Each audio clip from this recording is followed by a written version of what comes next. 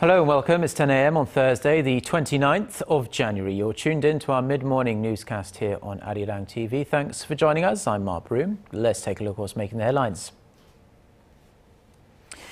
Former South Korean President Lee Myung-bak says North Korea offered his administration an inter-Korean summit and an apology for the Cheonan sinking in return for massive amounts of food aid. A U.S. research institute says North Korea may be attempting to restart its main nuclear bomb fuel reactor after a 5-month shutdown. Plus, a purported Islamic State message demands a failed Iraqi suicide bomber be taken to the Turkish border by sunset Thursday, or the Jordanian pilot it is holding will be executed. The fate of the Japanese hostage is unclear.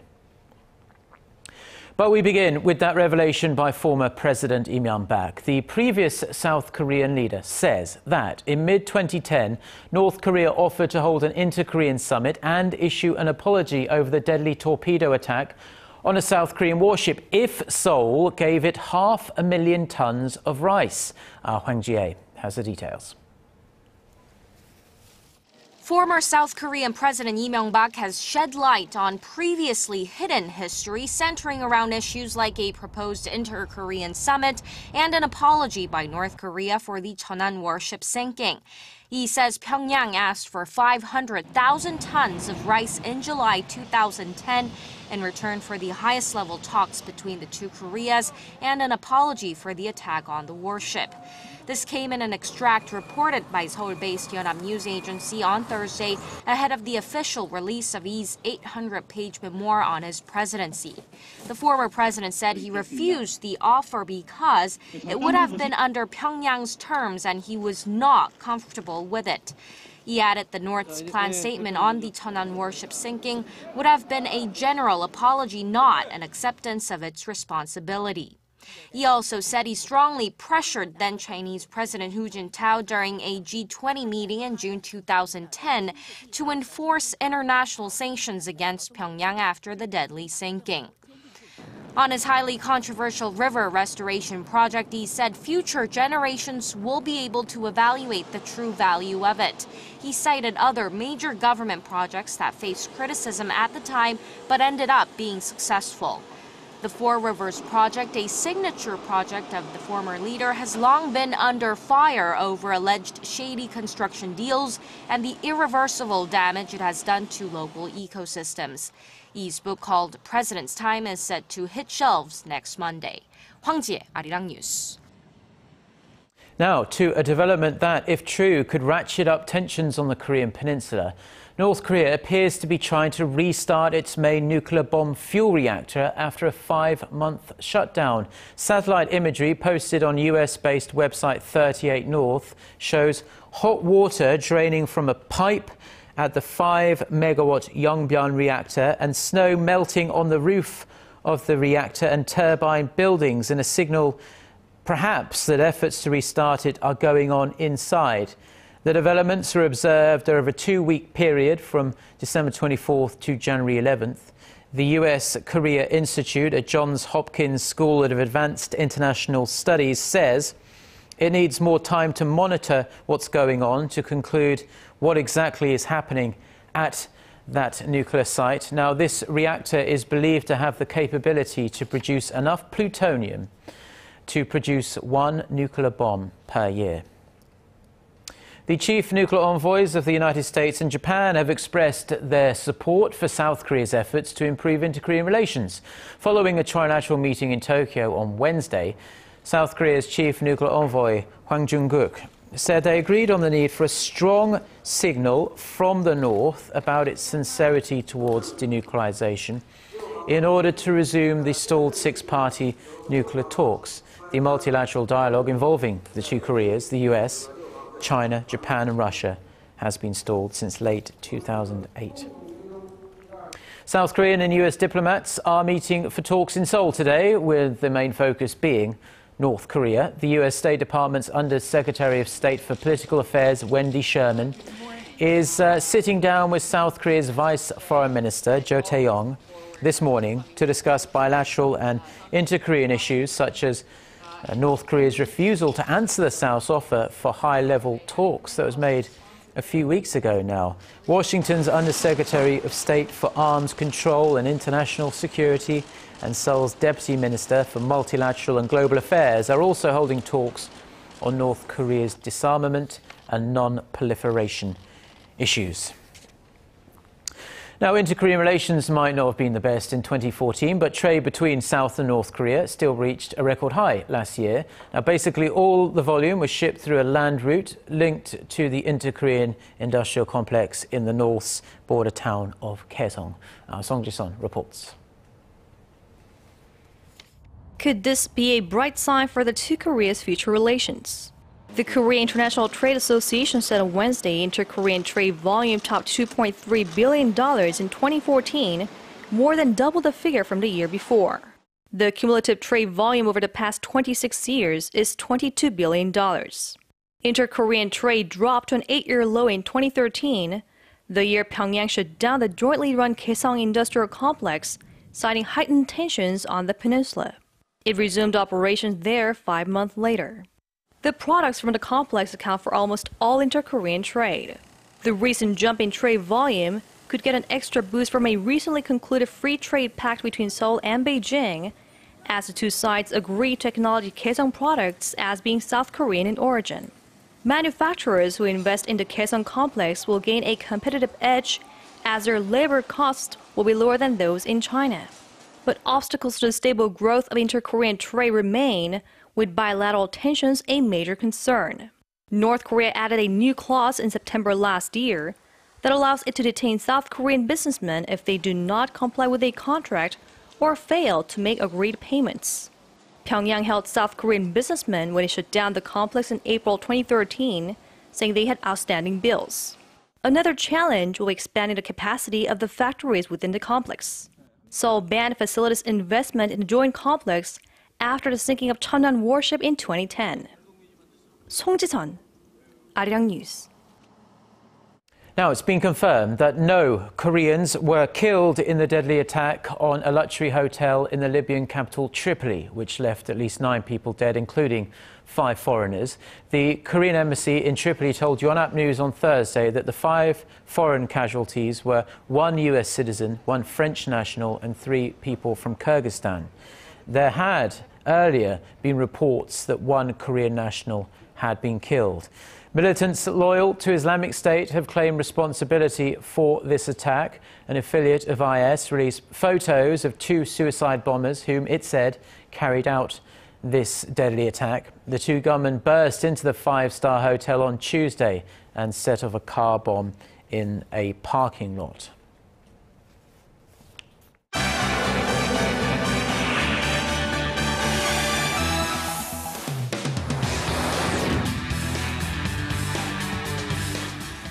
Now, we're following news just coming in that a new audio recording has been released, purportedly by the Islamic State group, addressing the possibility of a prisoner exchange. We're going to connect straight away to Eunice Kim at the News Centre for more on this. So, Eunice, this is a very fluid story, but we understand that the recording had the voice of the Japanese hostage, Kenji Goto.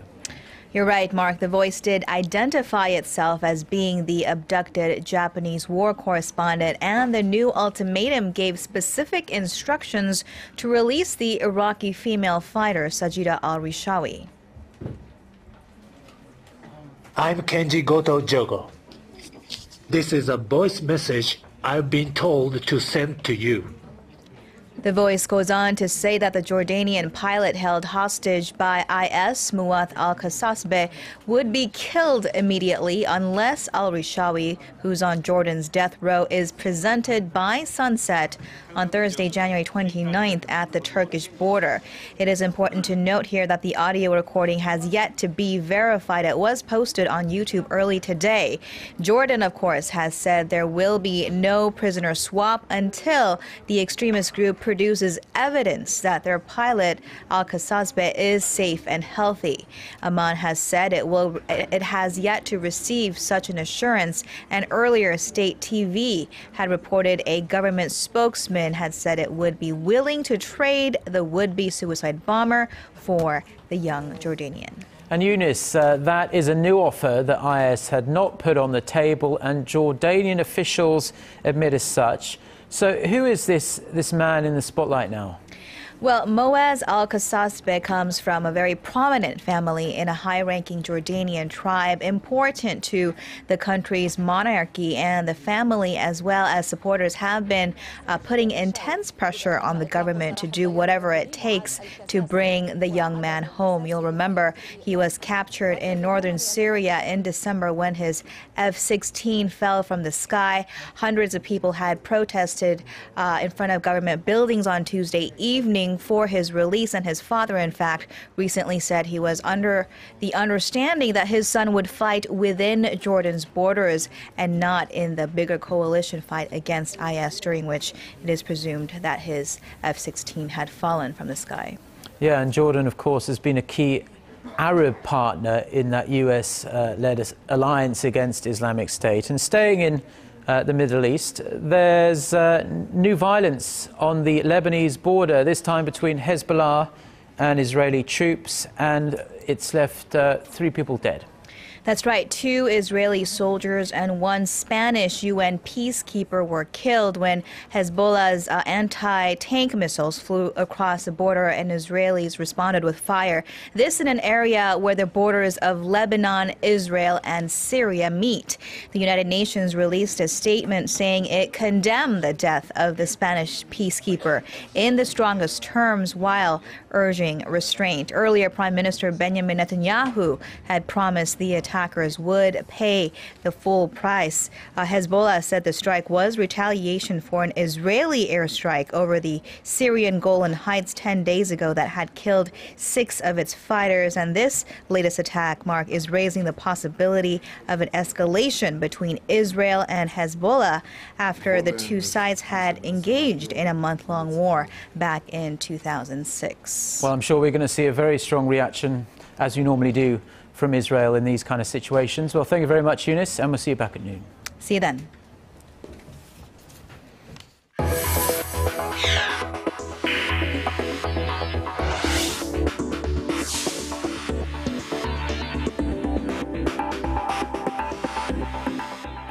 Korea Samsung Electronics has released its final figures for its 4th quarter earnings, which slipped from the same period a year earlier. Samsung says its net profit dropped 27% from the same period in 2013 as smartphone sales slowed amid increased competition from its rivals in the global market.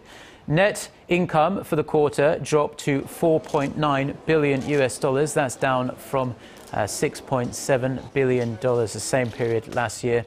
In line with the earlier guidance, the figure confirms Samsung Electronics' first annual earnings decline in 3 years.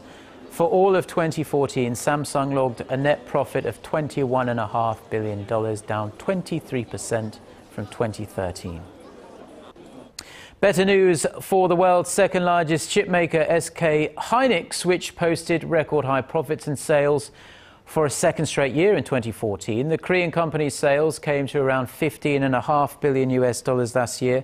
That's up more than 20% from a year earlier. Operating profit spiked by over 50% to $4.7 billion. Net income was up 46% to $3.7 billion, also an all-time high.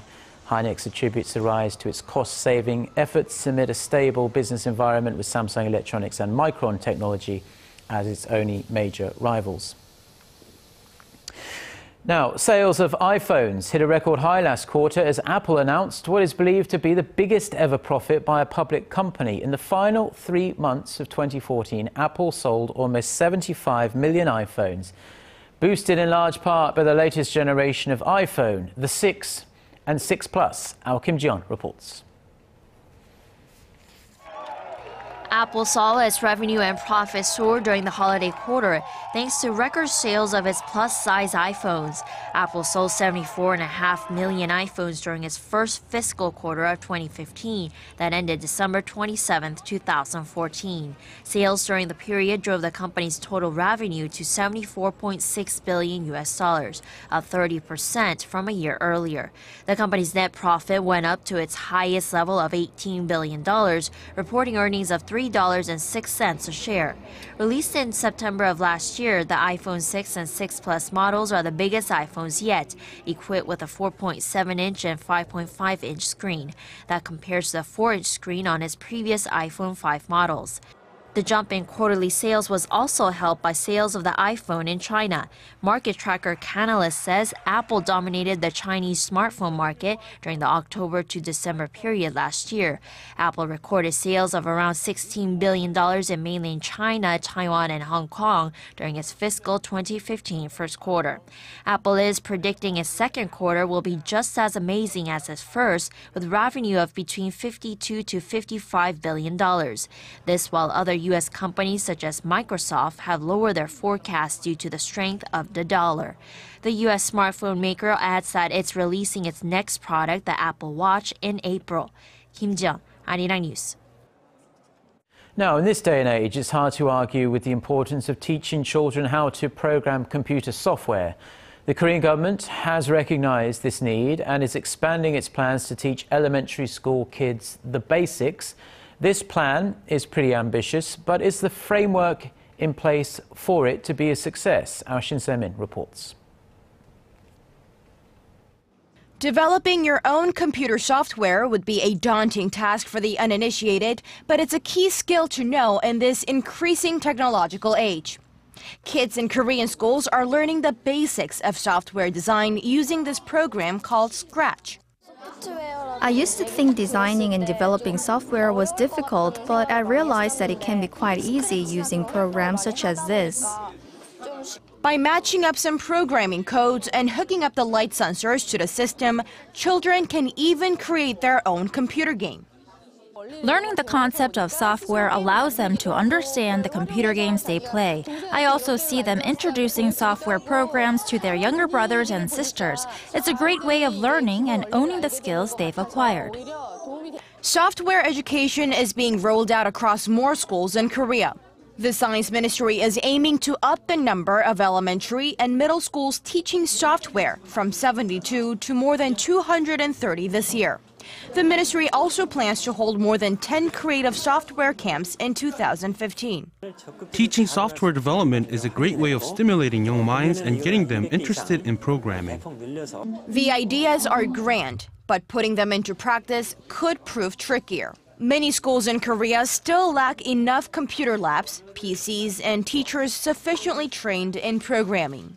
Shin Se-min, Arirang News. Now, people with autism have a very difficult time in society as they lack certain social and communication skills. But local researchers here in Korea may have found the key to developing a new treatment for this disorder by pinpointing the main cause. Song Jung-in has more. This child has been diagnosed with autism. His mother rattles a toy to try and engage with him, but he does not react and continues to play by himself. He seems to be in his own world with little need for social interaction.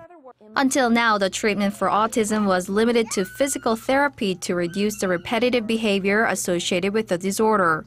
But recently, a group of local researchers identified a protein called IRSP53 that could be the main cause of the social impairment in people with disorders such as autism or schizophrenia. Here, in this experiment, one mouse approaches another mouse without hesitating. The mouse without the protein shows no interest in the other one and carries on with its own activity. The researchers found that something called an excitatory NMDA receptor is overactive in mice that don't have the protein, causing social and communication impairments. Scientists hope the discovery will lead to an effective treatment for similar disorders.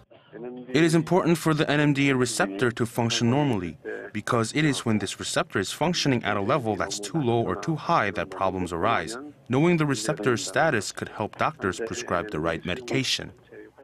The results of the study were featured in the renowned scientific journal Nature Neuroscience. 손정인, ARIRANG News.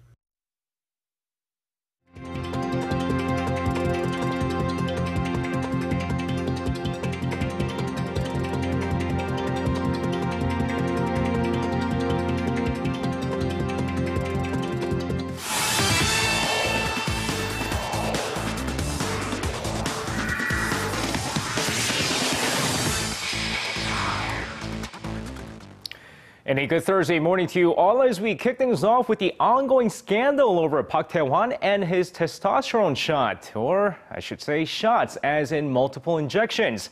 That's right, more reports coming out on Tuesday afternoon as the Olympic swimmer allegedly visited an anti-aging clinic to receive the Nabido shots, which is a renowned testosterone injection. But it wasn't just once, as reports indicate that it was at least 10 times that he visited the clinic without ever telling his management team. Now, all signs point to a possible ban from the sport for at least 4 years, as he's set to face a hearing with FINA on February 27th in Lausanne, Switzerland. The 2014 LPGA season was quite an exciting season, especially for all the Korean golfers in the tour. But with the 2015 season teeing off today, it's even more excitement as the season kicks off with the 2015 LPGA Coach Championship. With Park In-bi starting off the new season still as the top-ranked golfer, expectations remain high as they hope to see her accomplish a career Grand Slam this season. But the media has their eyes on teenage sensation Lydia Ko, who many expect to take over Park's spot at the top of the ranking. And as for rookie Chang Hana, she's off to a great start, currently tied for first at 5 under par after the first round. Now, for the longest time, Chaduri, aka Chaminator, was considered one of the most entertaining footballer in Korea. But fortunately, he's one match away from retiring from the national team. But that is unless the fans can do something about it. Now, thanks to the clean-shaven defender's incredible contribution to the Asian Cup team this month, fans do not want to see him say goodbye, as a petition titled "We Still Need You, Chaduri" was started. So far, there's been over 1,200 signatures of fans who want to see him continue playing for the national team after the big match on Saturday. But despite all that, the Chaminator has made it clear that he will keep his word and hopefully retire with Korea's first Asian Cup title in 55 years. Now, next, Heroes lost a big bat in Kang Jong-ho after he signed with the Pittsburgh Pirates earlier this month, but they did get a nice $5,002,015 check.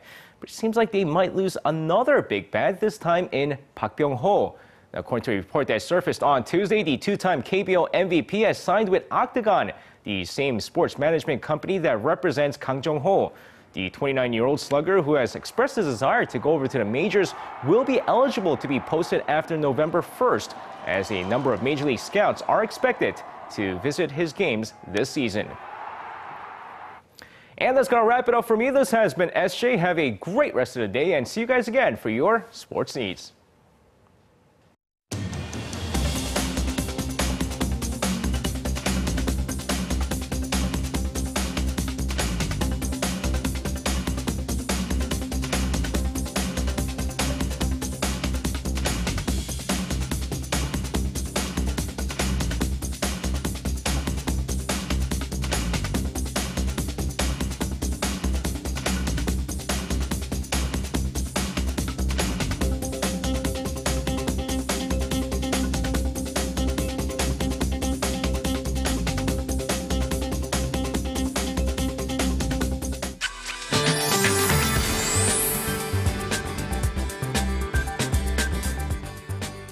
Today will be a rainy day for southern provinces. As we can see, rain clouds are dropping rain to Jeju Island and Jeollado provinces at the moment, which should turn to snow in a minute. So Jeollado and Gyeongsangdo provinces could see up to 8 centimeters of heavy snowfall, while other regions could see 1 to 5 centimeters of accumulation. In the meantime, mostly cloudy day is in store for Seoul and its surrounding area.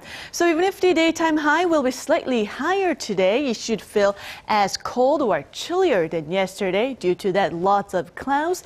And with that in mind, let's take a closer look at the readings for other parts of the nation. The high in Daegu and Gwangju will rise to 6 and 4, and Busan sun will peak at 7 this afternoon. And as for the other regions, Jeju Island and Daejeon will see a high of 8 and 4, and Dokdo tops out at 3. And it seems like we'll wrap up the January under quite cold conditions with a freezing morning low expected on Saturday morning with a low of -7 here in Seoul. That's all for the weather. Have a wonderful day. Thank you very much, Jiyeon, for the weather. And that's all we have for now. Plenty more stories online, and it's also worth checking out our smartphone app for the latest news and other Arirang programs. We'll be back at noon Korea time with our next newscast. Until then, goodbye.